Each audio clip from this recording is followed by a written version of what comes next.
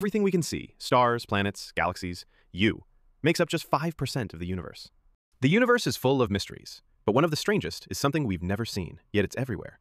It's called dark matter, and it's changing the way we understand the cosmos. Let's explore it. Only on EduNova. Imagine this. Everything we can see, stars, planets, galaxies, you, makes up just 5% of the universe. The rest, 27% is dark matter, 68% is dark energy. And no one has ever seen either of them. Dark matter is called dark because it doesn't emit light, it doesn't absorb light, and it doesn't reflect light. Yet, scientists know it exists because of one big clue: gravity's misbehavior. When scientists observe galaxies spinning, the stars at the edges are moving way too fast, faster than they should, based on visible matter alone. So what's holding them together? Something invisible, something massive, something like dark matter. It acts like an invisible web, holding galaxies in place with its gravitational pull.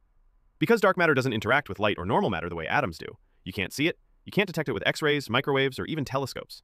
But its gravitational fingerprints are everywhere. Scientists use powerful detectors underground and in space, but so far, dark matter keeps hiding.